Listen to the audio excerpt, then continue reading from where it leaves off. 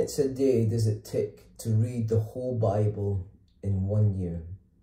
Surprisingly, it's only 15 minutes a day.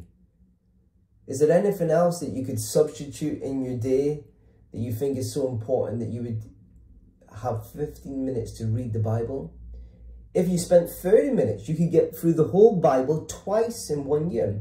If you spent an hour, and there's some activities in a day that you do spend an hour with, you could get through the Bible in 4 times a year.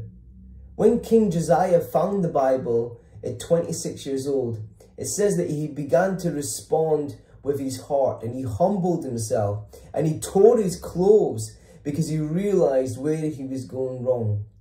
When you start reading the Bible again, don't be surprised by how much it actually tears into your heart, because it's speaking truth there and it shows you where things are going wrong. But it does that in order for things to go right again. And that's what happened in King Josiah's life. He began to get rid of the idols that were in the land, the detestable God, the vile gods that had been there for sometimes years and years and had been set up by other kings. And he also celebrated the Passover in an amazing, powerful way. The Bible says that there was no one like Josiah who turned to the Lord with all of his heart and all of his strength and all of his soul. So when you read the Bible again, let your heart respond to everything that Jesus is saying.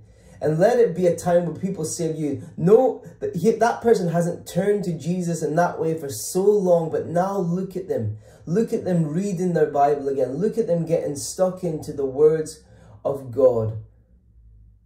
Turn to Jesus and live. Why would you die?